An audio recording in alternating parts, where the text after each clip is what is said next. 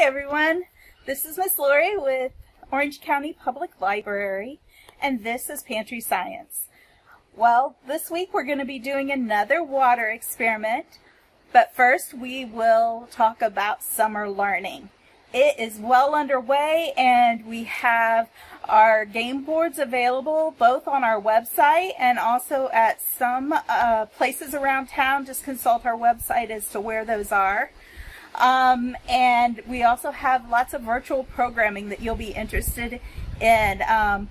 So check our website and also check Orange County's Facebook page, and you'll find out about those virtual programs. So today we're going to do another water experiment, and it will be based on surface tension.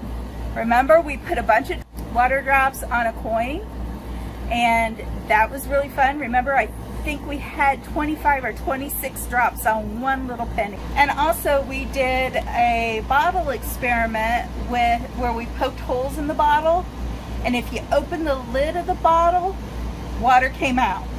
And it was held in if you tightened it up, because the water surface tension kept it in. There was no place for air to leave it, so therefore the water stayed in.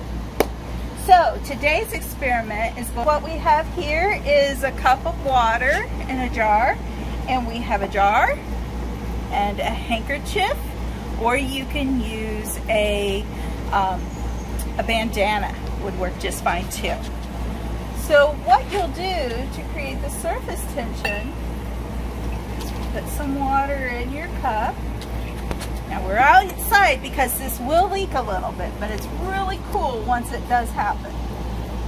So put your cloth over, and then you put your rubber band around it to create a flat surface on the top. And then, do you think that the water will come out? Or do you think the water will come out and then stop coming out? I think a little water will come out, but then you might be surprised that the cloth will hold the water in using the surface tension of the water. Ready? 1, 2, 3. Oh! It stopped.